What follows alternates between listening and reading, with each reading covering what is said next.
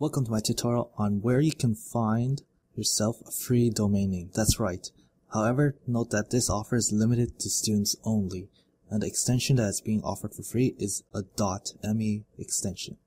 So let's get started. First of all, open your browser of choice and head on over to the following website, www.nc.me.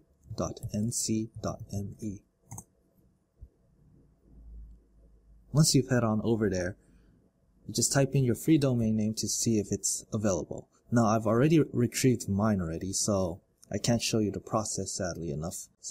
But since this is my name, this is what I did. Search it, and then when they show the results, you simply choose the one that you want, click add, and then you just complete the order. Now note that along the lines down the page when you are registering for it, they'll ask for your .edu email address. Type that in.